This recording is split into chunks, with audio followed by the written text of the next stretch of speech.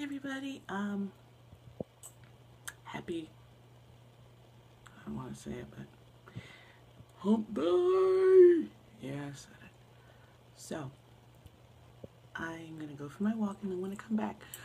I'm thinking we're going to do, I mentioned the transition phases that I went through with my divorce and my separation. I'm going to go through a little bit into detail, a little bit more about each transition. You know, this is a tough time for people going through a divorce or honestly a separation or just breaking up. So I'm going to help you through it. I'm going to give you a little bit of what I went through and help you go through. So when I get back, we're doing transition phase 1, anger. I'm going to help you through it, guys. We're going to go through this together. Have a good day, guys.